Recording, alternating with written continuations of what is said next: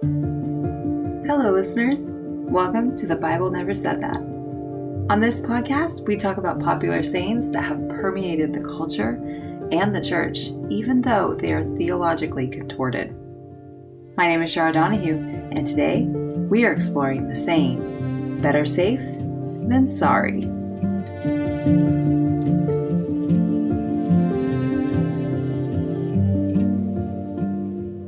Now, don't get me wrong.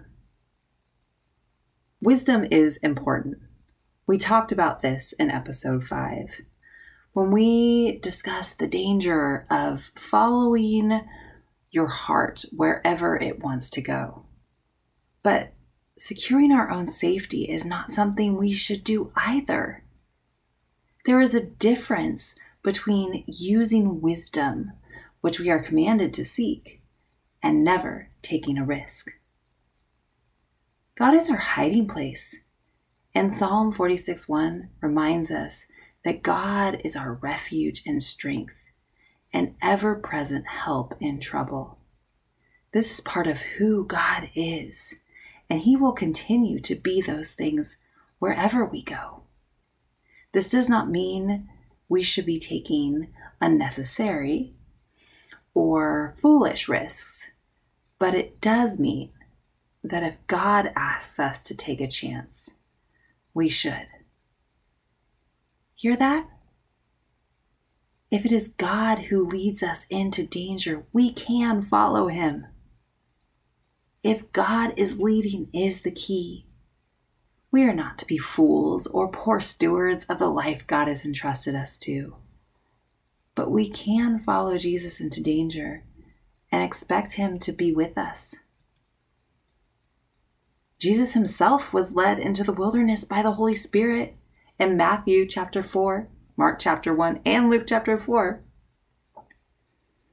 He is hungry, He is weary, and He is confronted and tempted by Satan, who seeks to destroy God's beloved.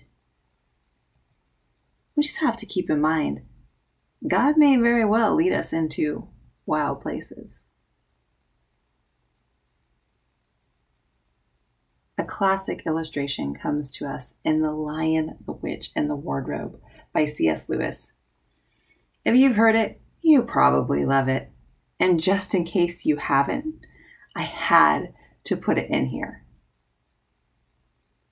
One of the travelers through Narnia is talking to Mr. Beaver, who is a beaver. Animals are quite human-like in these tales. But Susan is about to meet King Aslan for the first time and has just found out Aslan is not what she imagined. Mr. Beaver says, Aslan is a lion, the great lion. Oh, said Susan, I thought he was a man. Is he quite safe? I shall feel rather nervous about meeting a lion. Safe, said Mr. Beaver. Who said anything about safe? Of course he isn't safe, but he's good. He's the king, I tell you. The king may not be safe, but we are reminded he is good. This story points to our God. My pastor recently reminded us that hearing the voice of God is not a comfortable experience. In the scriptures, it was a visceral experience filled with fear. When you look at Exodus 20, 18 through 22, you see that the Israelites who had seen God plague Egypt, set them free, and part the Red Sea have a relatable experience. The scriptures say, when the people saw the thunder and lightning and heard the trumpet and saw the mountain and smoke, they trembled with fear. They stayed at a distance and said to Moses, "Speak to us yourself, and we will listen, but do not have God speak to us, or we will die." Moses said to the people, "Do not be afraid. God has come to test you, so that the fear of God will be with you, to keep you from sinning."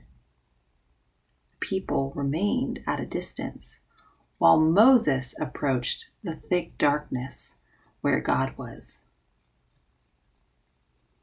I find it fascinating that Moses has to go into the darkness to meet with God here. Jesus clearly calls himself the light of the world in John 8:12. So we know that when we venture into darkness, because God has beckoned us there, the light comes with us. We get to be those who bring light into dark places. We get to be torchbearers and light carriers, lamps which shine most brightly in the dark. We shouldn't be like the Israelites sending Moses, or more relevant to us, relying on other believers, missionaries, or pastors, instead of being willing to trust and hear from God ourselves. As believers, we are all gifted differently, but that does not excuse us from obedience. Remember, our obedience is how we show we love God. It's how we show him we trust him.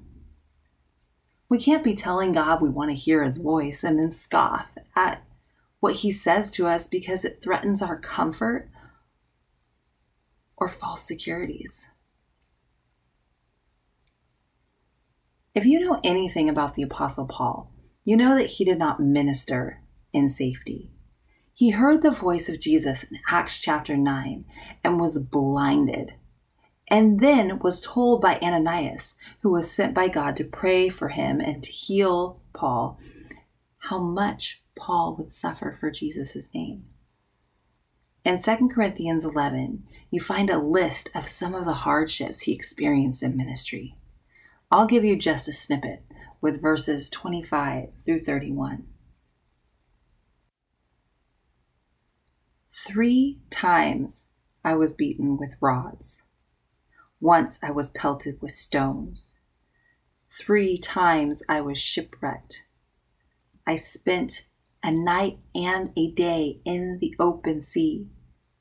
I have been constantly on the move.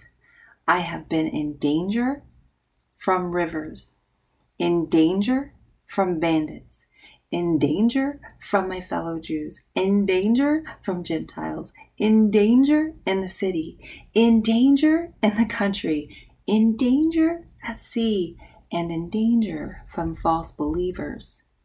I have labored and toiled and have often gone without sleep. I have known hunger and thirst and have often gone without food. I have been cold and naked. Besides everything else, I face daily the pressure of my concern for all the churches. Who is weak, and I do not feel weak? Who is led into sin, and I do not inwardly burn? If I must boast, I will boast of the things that show my weakness. The God and Father of the Lord Jesus, who is to be praised forever, knows that I am not lying. It was in danger, not safety, Paul served the Lord faithfully and sacrificially. If we don't follow where God leads, out of fear or hopes of preserving safety, we will miss out on the life he wants for us. And I'm not saying we are all called to the hardships of Paul, but we must be willing to obey God, whatever that looks like. For if we miss the blessings of obeying God, sorrow will outweigh any amount of safety. This better safe than sorry idea, when taken to the extreme, can look like us trying to create a life we don't need God for, where the idea of him is nice and comforting, but we never take steps of faith. If this is what our life looks like, we have to ask ourselves, what is our faith truly in?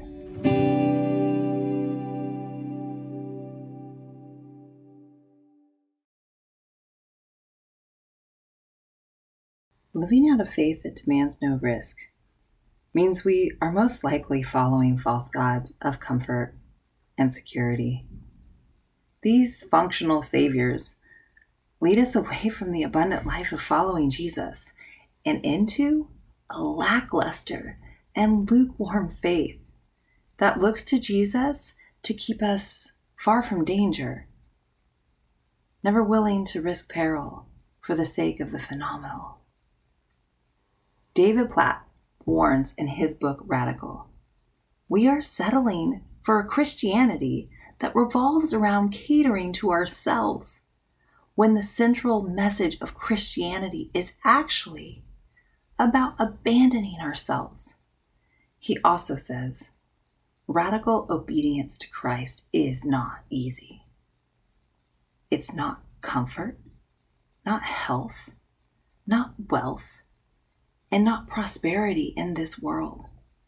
Radical obedience to Christ risks losing all these things.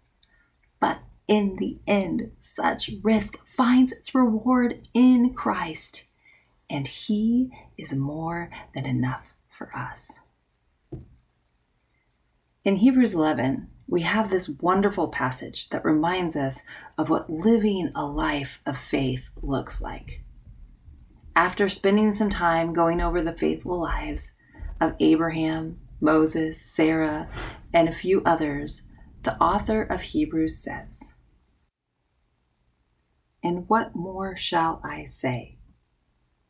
I do not have time to tell about Gideon, Barak, Samson, and Jephthah, about David and Samuel and the prophets, who through faith conquered kingdoms, administered justice, and gained what was promised, who shut the mouths of lions, quenched the fury of the flames, and escaped the edge of the sword, whose weakness was turned to strength, and who became powerful in battle and routed foreign armies.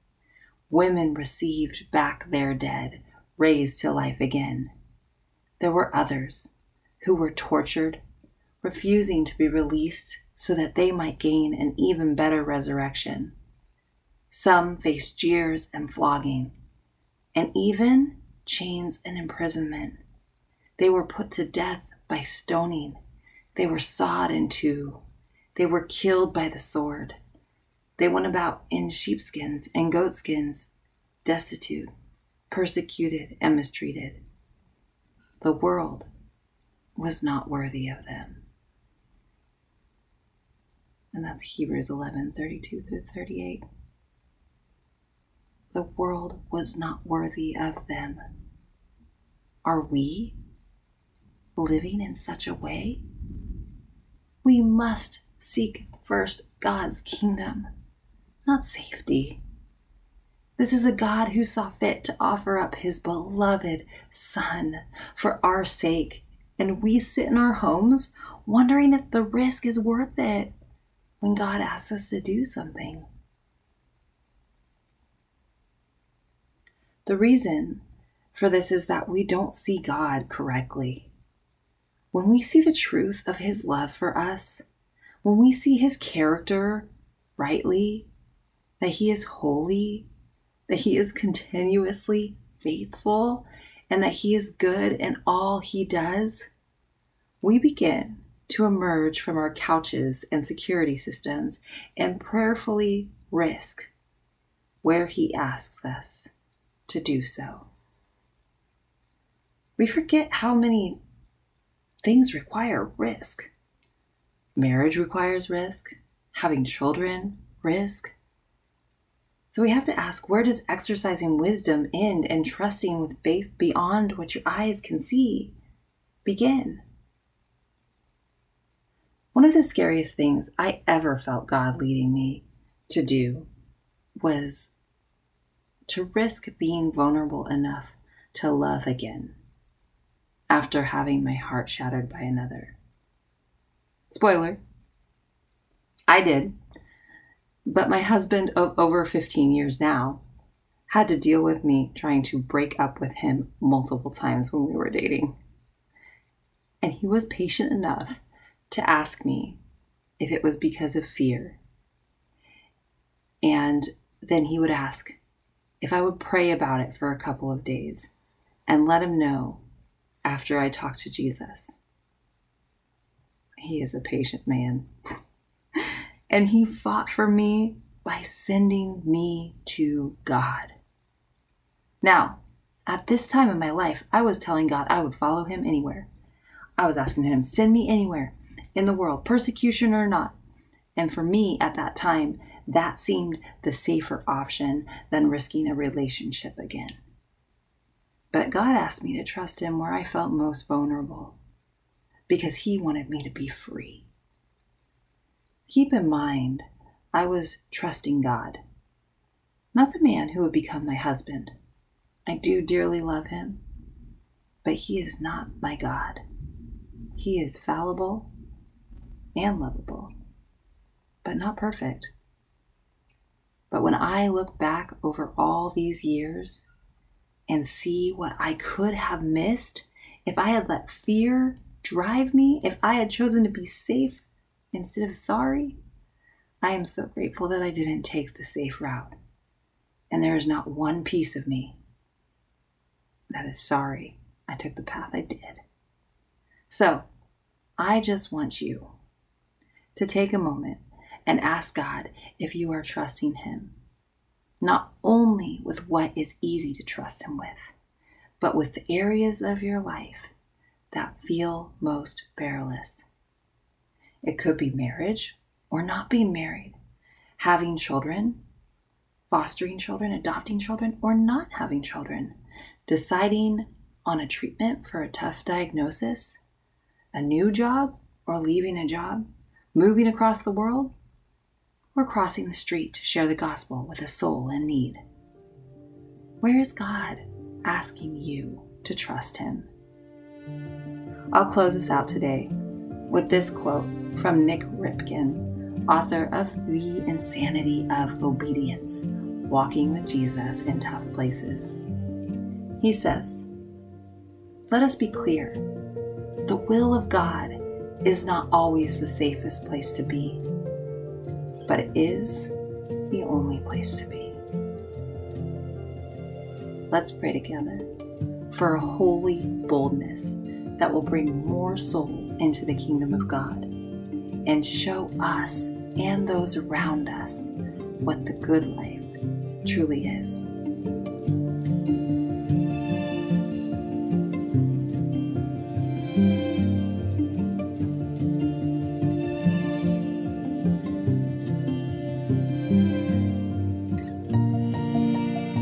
Jesus, I thank you so much that in you our souls are safe, and that because of that, we can go into the world with a gutsy gentleness that proclaims the truth of the gospel and invites people to know you and the power of your resurrection.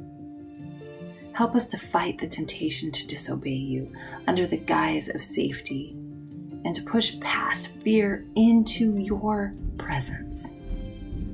We want to see you. Help us to be willing to take the risks needed to do so. And it's in your precious name we pray. Amen. Thank you for joining me today as we looked at the risk worth taking. The resources and books referred to in this episode can be found in the show notes at lifeaudio.com/podcast or on iTunes. And I so appreciate it when you rate and review this podcast so others can find us. Until next time, may you seek the abundant life Jesus died to give and live in the truth that sets people free.